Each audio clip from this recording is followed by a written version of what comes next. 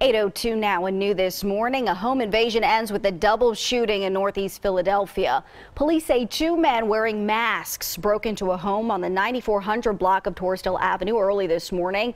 They rushed to a bedroom where we are told they shot a 39-year-old man in the back and a 37-year-old woman in the leg.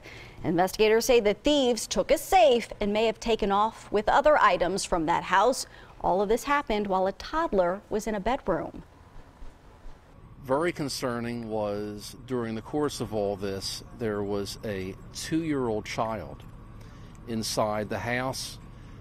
The child was not harmed. Police say the suspects then stole the victim's truck, which they have now found on I-95. Investigators say the suspects set it on fire. Both victims are now in stable condition, and police continue to look for the suspects.